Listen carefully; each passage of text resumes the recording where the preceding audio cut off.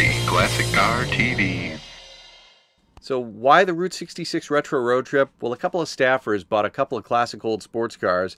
They were located out west and they had to come east. So in between west and east was Route 66. So we thought, why not?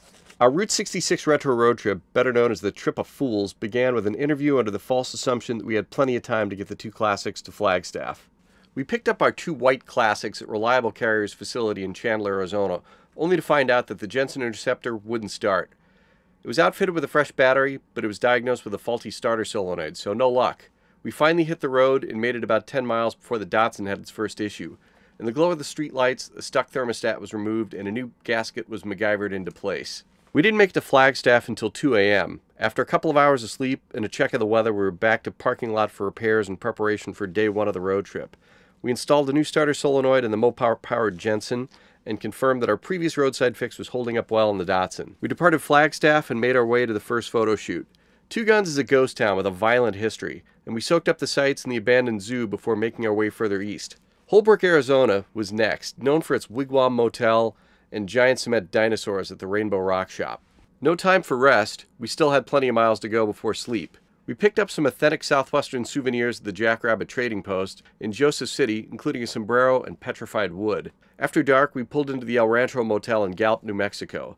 Lit by bright neon, it was a welcome sight for weary eyes. Day two brought another early start. The natural beauty of the Southwest kept us entertained in our radioless cars. Many of us had never been to this part of the country before.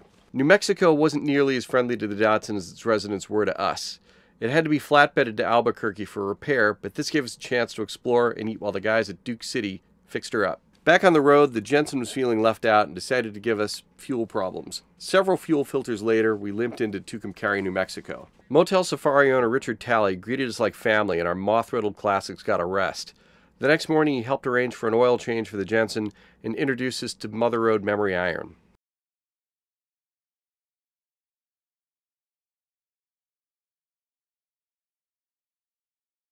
On the road again, the Hagerty Facebook fans suggested Russell's Truck Stop, just east of the Texas border and Cadillac Ranch outside of Amarillo, Texas. The Datsun wasn't ready for a new state and shredded one of her old tires. 2 cans of Fix-A-Flat in the spare, and we made it to the tire store that actually stocked tires for it. Luckily, it was next to a real-life cowboy store. After the new tires were mounted on the Datsun, we made our way to the iconic former Conoco station, the U-Drop Inn in Shamrock, Texas, famous to anybody who's seen the movie Cars. By this point, the suggestions for stops were pouring in from our Facebook fans. We made it to Pops and the Round Barn in Arcadia, Oklahoma, before making our way to the National Hot Rod Museum and Hall of Fame in Afton, Oklahoma. After an interview with legend Daryl Starbird and a mini car show with some clients who had followed our journey, we had to keep on moving. With the breakdowns growing farther apart, we stopped at Wayland's Cuckoo for burgers and malts. Our trip started to look like we'd make it all the way to St. Louis with cars and sanity intact. Almost 24 hours since our last breakdown, and we only had one more day of driving to do. A stop at an auto parts store to stock up on oil gave some of the team a chance to meet the Boots Motel owners.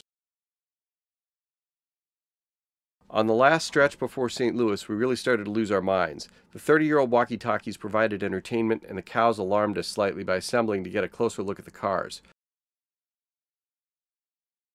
We made it to Cowboy Heaven at Rinks Market and saw the Munger Moss Motel in Lebanon, Missouri, before we were back on the road.